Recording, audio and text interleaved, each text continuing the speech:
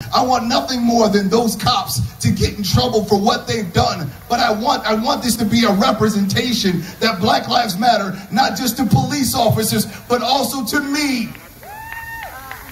There's not enough clapping for that.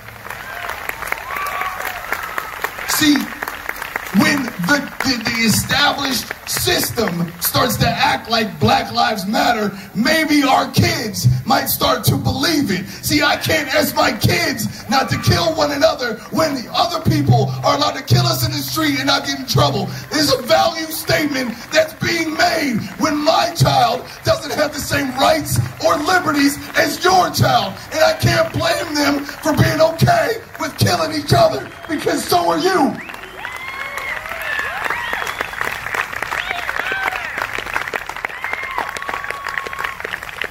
See, we're taught to treat each other a certain way.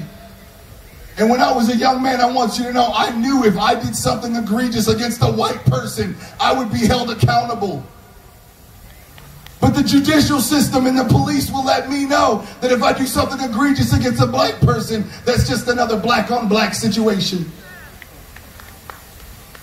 I get so sick and tired when people tell me the issues that George Floyd had in 2007. Like he doesn't deserve justice because he's not a saint. Literally, there is writing saying that George Floyd wasn't a saint. We're not saying he's a saint. I shouldn't have to point out that he's good enough to receive justice.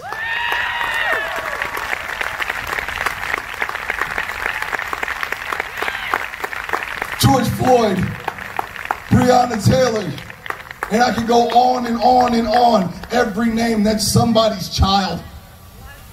These are Americans. We're not saying that they're saints. We're saying that we hold these truths to be self-evident. That all men are created equal. You feel what I'm saying?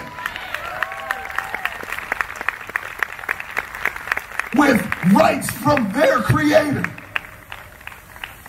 To have life, liberty, and the pursuit of happiness.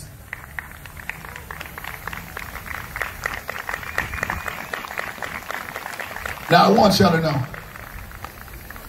I probably didn't quote that correctly. But I do know one thing. That each and every one of us shouldn't have to prove our sainthood to be safe. We shouldn't have to do that.